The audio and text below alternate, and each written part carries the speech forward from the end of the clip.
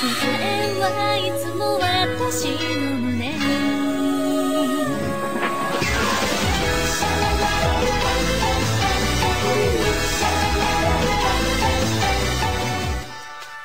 I would like to think that I have a wide taste in anime, not just one of those instant gratification types who aren't satisfied unless there's a fist sinking into someone's face or an entire forest being wiped out by a single powerful misguided fart every 5 minutes. So I do like to give every anime a chance to flick that switch in my brain called enjoyment, before condemning it into the deep, dark pit surrounding that switch known as boredom.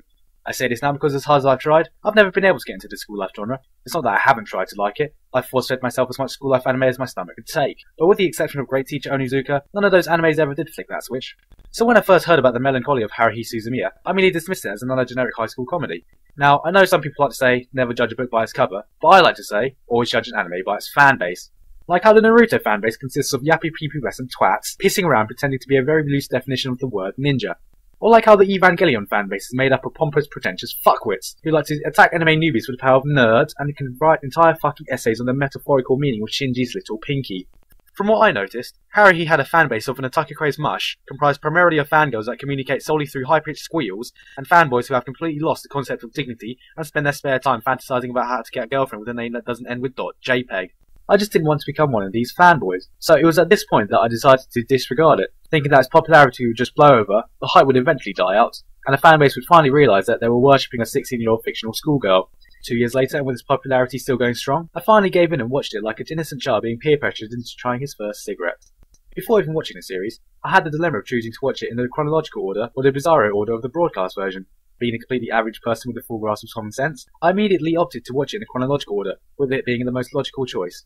Though a little bird told me otherwise, because apparently, somewhere along the line, the series got pissed one night, woke in the middle of someone's backyard, and forgot that it had any common sense to begin with. As far as the story goes, it follows the miscellaneous adventures of Kyo, Mikuru, Yuki, and Koizumi in the undercover mission to save the universe from total destruction by keeping Haruhi from becoming bored.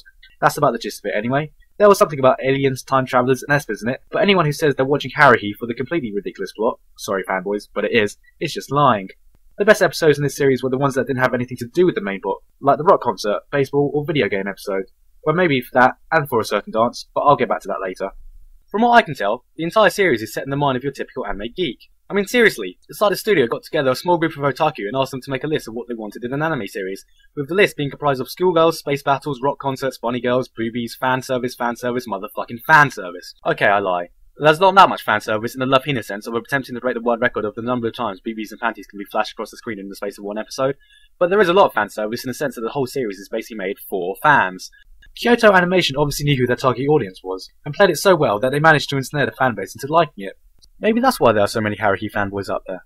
Perhaps it's just an addictive thing. Wait, you know what I mean? An addictive thing. Okay, let me rephrase that.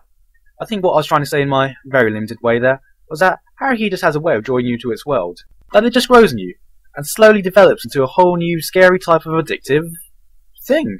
And as much as I thought I wouldn't be saying this, I enjoyed Haruhi, well, parts of it anyway, though I could never shake the feeling that it was just trying too hard to impress me.